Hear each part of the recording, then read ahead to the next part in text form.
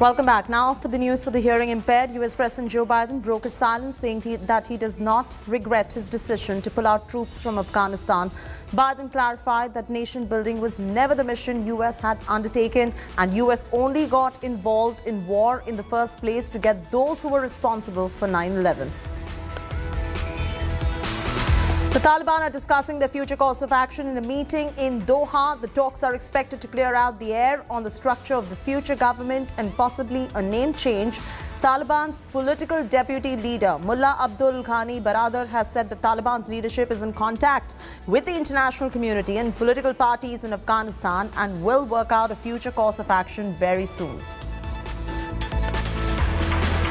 The Taliban has announced general amnesty for all government officials across Afghanistan and urged women to join the Taliban government. Taliban says women can be a part of government structure as per their own brand of Sharia, but the radicals issued a diktat for women to not step outdoor without covering themselves with hijabs. Staff of a beauty salon in Kabul were seen painting their signboards black to hide the images of women without a hijab.